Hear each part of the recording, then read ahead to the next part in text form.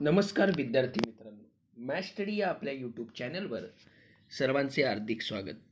आज आपण सेतू अभ्यासक्रम म्हणजे ब्रिश कोर्स प्री टेस्ट बघणार आहोत.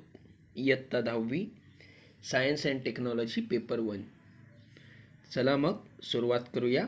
प्रश्न पहिला, solve the following questions any 2 marks इच. त्यातला पहिला प्रश्न बघूया.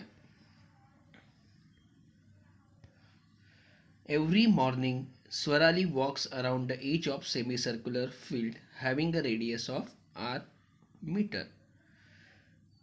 As shown in the figure, she starts from point A and ends at point B.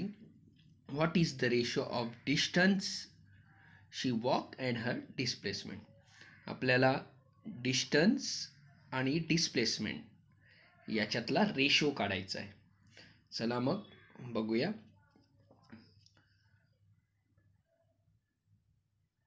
Distance म्हणजे काय? ॲक्च्युअल पाथ जो एखादी व्यक्तीने जो कव्हर केला असतो त्याला डिस्टन्स म्हणतात. मराठीमध्ये अंतर आपण म्हणतो. आणि विस्थापन म्हणजे काय? स्टार्टिंग पॉईंट आणि एंड पॉईंट याच्यामधला अंतर, शॉर्टेस्ट डिस्टन्स, त्याला आपण डिस्प्लेसमेंट म्हणतो. म्हणजे ए बी ही आहे डिस्प्लेसमेंट आणि हा जो कर्व आहे हाफ कर्व ते आहे डिस्टन्स. तर आता डिस्टन्स आणि डिस्प्लेसमेंट याच्यातला आपल्याला चला बघूया. डिस्टन्स इज इक्वल्स टू पाय आर. डिस्टन्स पाय आर काय येईल? कारण circumference of the circle is equals to 2 पाय आर. तो हाफ असल्यामुळे 2 ने डिवाइड केल्यावर पाय आर येईल. त्याच्यामुळे डिस्टन्स किती येईल? पाय आर. आणि डिस्प्लेसमेंट 2 इंटू रेडियस म्हणून 2r. Circumference of the circle is 2 pi r. Circumference of the semicircle 2 pi r divided by 2. 2 cut होणार आणि काय शिल्लक राहील? पाय आर. आता रेशो काढूया डिस्टन्स अपॉन डिस्प्लेसमेंट. डिस्टन्स किती आहे आपला? पाय आर आणि displacement 2r. R R cut होईल आणि पाय अपॉन 2 हा आपला रेशो येईल.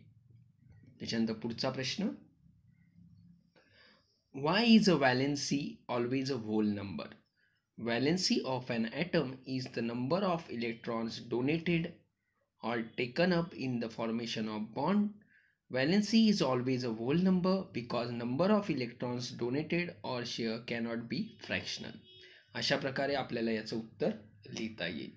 त्याच्यानंतर पुढचा प्रश्न बघूया. वीक ॲसिड आणि स्ट्रॉंग ॲसिड कोणते ते आपल्याला सांगायचे.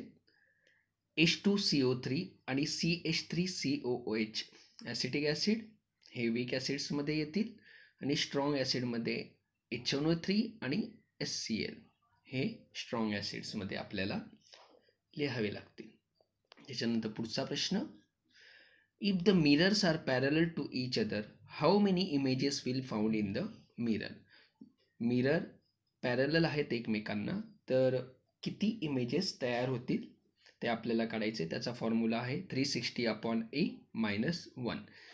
n म्हणजे नंबर ऑफ इमेजेस, a म्हणजे अँगल बिटवीन मिरर्स. तर 360/A इथे तयार होणारा अँगल हा 0 डिग्रीचा आहे. 2 मिररमधला अँगल 0 डिग्री आहे. म्हणून 360/0 याचा आन्सर येईल इन्फिनाईट.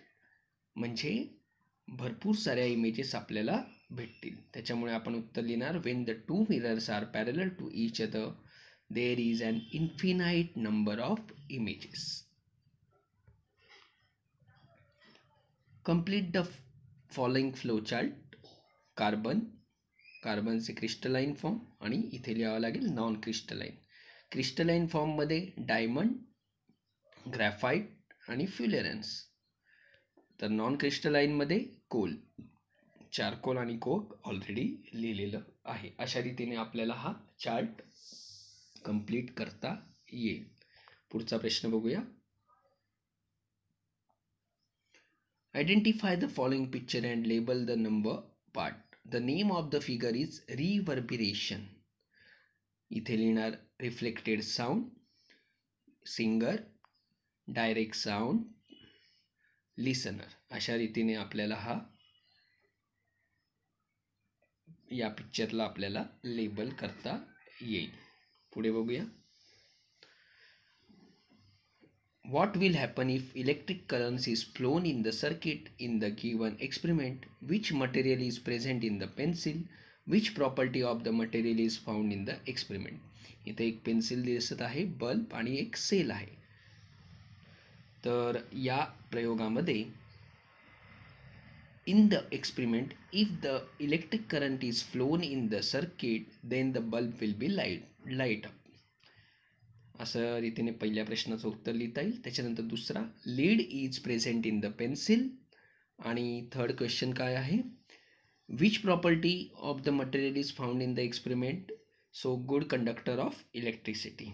ही प्रॉपर्टी आपल्याला तो मटेरियल दाखवतो, म्हणजे लीड कोणती प्रॉपर्टी दाखवतो? Good conductor of electricity. What is meant by water of crystallisation? Give example of salt with water of crystallisation. Water of crystallisation म्हणजे काय आणि त्याचे सॉल्टची एक्झाम्पल द्या आणि युजेसही सांगा. Water of crystallisation is the amount of water molecules which are present in one formula unit of salt.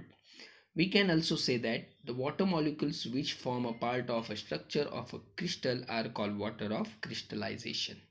अशा रीतीने आपल्याला याची डेफिनेशन लिहिता येईल. याचे ब्लू विट्रिऑल, ग्लॉबर सॉल्ट, जिप्सम यापैकी कोणतेही 2-3 एक्झाम्पल तुम्हाला लिहिता येतील आणि त्याचे युजेसही सांगितलेत. तर आपण आता ब्लू विट्रिऑल आणि जिप्सम याचे युजेस लिहूया. Blue विट्रिऑल is soluble in water and is very important industrial salt of copper. It is used in insecticides and germicides, in electrolytes for batteries and in electroplating baths मध्ये blue विट्रिऑलचा वापर होतो. त्याच्यानंतर जिप्समचे उपयोग लिहूया. Manufacture of वॉलबोर्ड, cement, plaster of Paris, soil conditioning and hardening retarder in Portland cement. अशा प्रकारे या प्रश्नाचं उत्तर आपल्याला लिहिता येईल. त्याच्यानंतर draw symbol of following components and write dear uses. काही कंपोनंट्स दिले आहेत, त्याचं सिम्बॉल आणि युजेस आपल्याला लिहायचे आहेत. इलेक्ट्रिक रेजिस्टन्स, अशा प्रकारे आपल्याला सिम्बॉल दाखवता येईल. Uses, control the current flowing through circuit. त्याच्यानंतर व्होल्टमीटर, त्याचं चिन्ह अशा प्रकारे दर्शवता येईल. पोटेन्शियल डिफरन्स मेजर करण्यासाठी याचा उपयोग होतो. त्याच्यानंतर पुढचं इलेक्ट्रिक लॅम्प, त्याचं चिन्ह आपल्याला असं दर्शवता येईल. Checking the conduction of electricity. Bulb पेटला असेल तर आपल्याला समजू शकतं की इलेक्ट्रिसिटीचं कंडक्शन होतं आहे का नाही, त्याच्यावरून आपण सांगू शकतो. त्याच्यानंतर पुढचा प्रश्न, explain in which of the following cases the work done by the force is positive work, negative work and zero work. काही एक्झाम्पल दिलेत, आपल्याला सांगायचं आहे पॉझिटिव्ह वर्क कोणतं, निगेटिव्ह वर्क कोणतं आणि झिरो वर्क कोणतं. Pushing a stall व्हेविकल, tying a stone to one end of a string and swinging it round and round by the other end of the string, catching a ball thrown by a friend. असे 3 example दिले. तर या तिघांचं उत्तर आपण आता बघूया.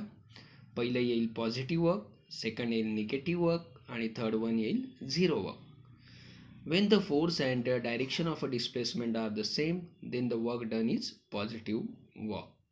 त्याच्यानंतर when are the direction of a force and displacement opposite to each other, then the work done by force is negative work.